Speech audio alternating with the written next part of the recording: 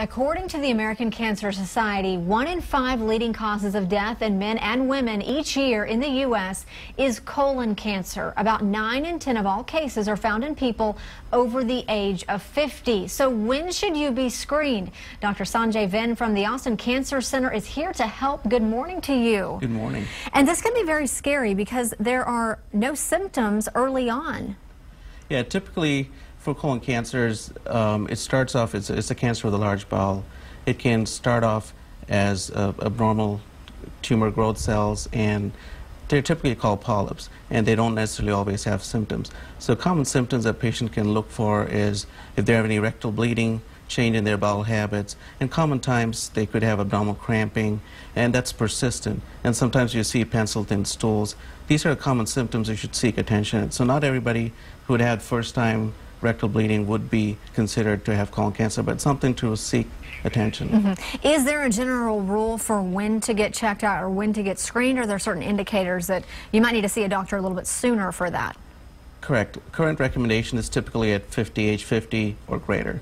If you have certain conditions such as familial history of colon cancer, then you want to get it done sooner. And also you have certain conditions called Crohn's or ulcerative colitis, they're inflammatory bowel disease. So if you have those, you certainly want to get done sooner. But typically you don't want to wait till 50 if other symptoms such as bleeding or other issues, so you want to get it done sooner. What does treatment look like for colon cancer, and has it changed over the years?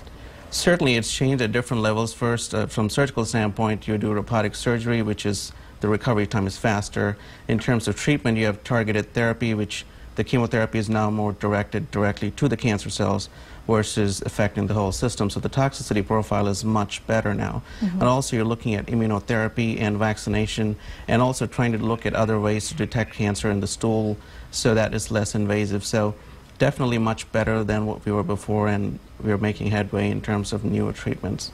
And obviously prevention is usually key. What can people be doing early on in their lifestyle right now to either stop or put off colon cancer?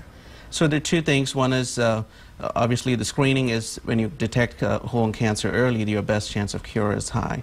So you would get your screening at early stage, and also the risk factors which can increase your colon cancer. One is alcohol, increased red meat, obesity, and exercise. All these shown to have some benefit in reducing the risk of colon cancer. So you want to watch what you eat, increase your fiber, have a good mix of vegetables and fruits, shown to have some increase in your benefit in patients with colon cancer. Okay, good information for us, Dr. Venn. Thank you so much for being here this morning. Thank you.